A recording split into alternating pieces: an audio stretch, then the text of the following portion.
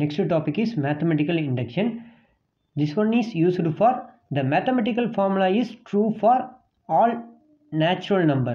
ஒரு mathematical formula natural numbersக்கு natural number means integersக்கு எல்லா integersக்குமே true அப்படிங்கிறத ப்ரூஃப் பண்ணி காமிக்கிறதுக்கு தான் இந்த ஃபார்முலா யூஸ் ஆகுது. ஒரு formula we know that a plus b whole square formula இருக்குன்னு பார்த்துக்கங்க. a plus b whole square equal to a square plus 2ab plus b square. Okay, this formula is true for all the natural number. எல்லா natural நம்பருக்குமே இது true அப்படின்னு prove பண்ணுறதுக்கு mathematical induction use ஆகும். ஒரு ஃபார்முலாவை எல்லா நேச்சுரல் நம்பருக்குமே ட்ரூ அப்படின்னு சொல்கிறதுக்கு இந்த மேத்தமெட்டிக்கல் இண்டக்ஷன் யூஸ் ஆகுது. Mathematical induction has 3 steps. என்னென்னு பாருங்கள். First the principles of mathematical induction.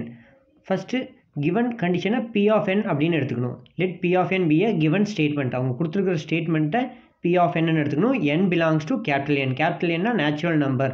அப்போ நமக்கு ஃபார்முலா எல்லா நேச்சுரல் நம்பருக்குமே ப்ரூவ் அப்படிங்கிறதுக்கு இந்த மேத்தமெட்டிக்கல் இண்டக்ஷன் யூஸ் ஆகுது. ஸோ அதனால தான் n belongs to capital N கொடுத்துருக்காங்க. Initial step let the statement is true for n equal to 1.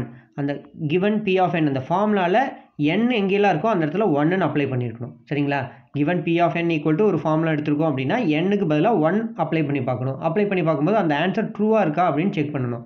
First step put n is equal to 1. then second step put n is equal to k is true அப்படின்னு நம்ம assume பண்ணணும்.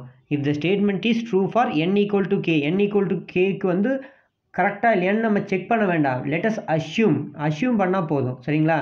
Okay. Third step the statement is true for n equal to k plus 1.